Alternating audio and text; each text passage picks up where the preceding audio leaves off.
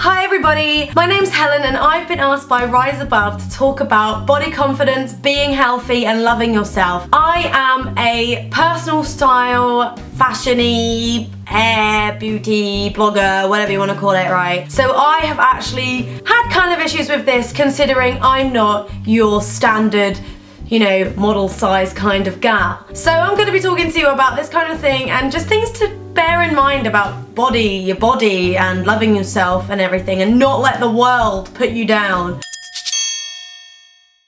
Okay, being a fashion blogger and being online and having your photo taken and being sort of around and everything and looking at things on mediums and stuff, my personal experience is, for example, I have been deemed many times as a plus size model. It's not like I have a problem with plus size models, it's just more of the fact that I've been asked to be a plus size model for, say, I don't know, a magazine or a blog or a website's blogger's part of their website. The fact is, I'm a size 10 to 12, and my point being is just because I might not be really skinny or like model size, they're asking girls like me that are slightly bigger than what they would normally use as a model to represent their plus sizes. And if I'm gonna be honest, I was slightly offended by that, because in reality I'm a normal kind of girl, I'm a normal size. Which leads me on to my second point.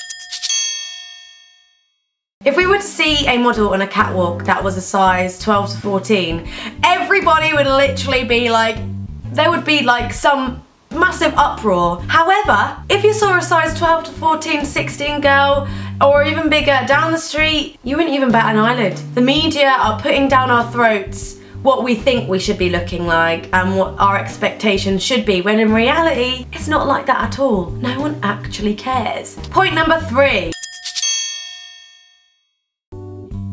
The media does make everything worse. We are bombarded with advertisements, with editorials, with videos of girls that are quite small. And again, I am not slamming, I'm not hating on skinny girls. I'm just saying that the amount of smaller girls that the media use for advertising and everything, which they're selling to a really large amount of people, they're forgetting actually who they're selling to aren't always that small or that size. So they make it a lot worse because they're kind of forcing us to look at these images and make us feel bad about ourselves because we don't look like that, or that swimming costume's not going to look good on me because I'm not a size 0, or those skinny jeans are going to look terrible on me because I don't have thin thighs. Point number 4.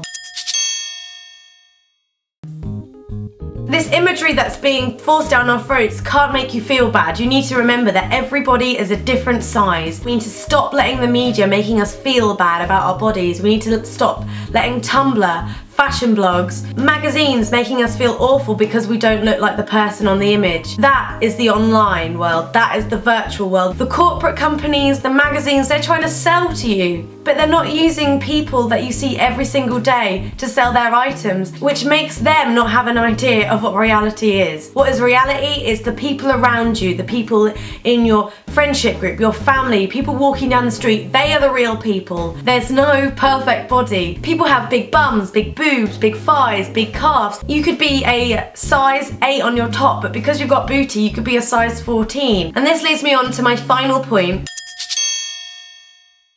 Don't let the number on the tag let you feel bad. I'm a size 8 to 10 on my top half, but I'm a size 14 on my bottom half, purely because I have a big butt. Everybody is different in different places, and also shops aren't that great at keeping their sizes consistent. In one shop I might be a 10, in another shop I might be a 14. Don't look at the tag and make yourself feel bad because it's larger than normal or smaller than normal. That's absolute rubbish. Everybody is different in all their different ways, and all that matters is that you go around wearing your clothes with a smile on your face. We need to remember that there is no perfect size or no perfect body. Everybody is different, everybody has their own qualities. So to sum it up really is love yourself, be healthy, be happy, make sure you're looking after yourself, and remember, don't try and define yourself by what you see on the TV or in a magazine, and don't also try to define yourself by the sizes you see in your clothes. You are what you are, and you should be completely happy with who you are because you are beautiful. I hope you all have a lovely day, and goodbye!